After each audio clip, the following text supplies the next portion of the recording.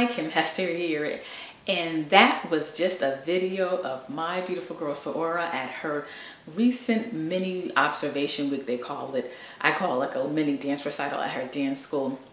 I just wanted to share that with you because I love my daughter, and when I was there watching her, of course I was so proud. I don't know if any parents out there can relate, especially the mothers, but I was holding back my tears, almost losing it, telling myself to get it together. But I just get so emotional with her because I was so proud of her.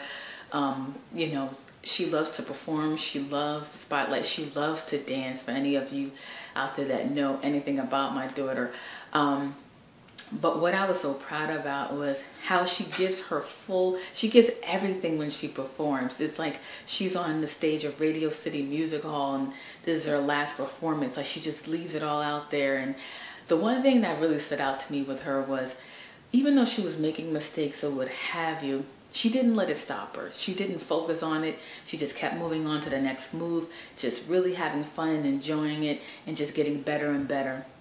And as adults, we need to take that into our lives, because sometimes as adults you feel like when you get to a certain point in your life you're supposed to know everything, or you don't want to learn something new, or you don't want to look silly, or you don't want to try something that maybe a lot of other people haven't tried, you know. And we have to get that out of our mind, because I always say practice makes progress. And it's about taking one step at a time, getting better with each step, through our mistakes, through our lessons, feeling silly. But we can't let that stop us, that uncertainty in you know, worrying about what other people think about us. We can't let that stop us from pursuing what we want to pursue. So I just wanted to leave that with you. Just enjoy this video. I had such a great time, me and Jamal, watching her. And anybody out there who has kids or nieces and nephews, you just know how your heart just lights up when you see them do something that they love to do.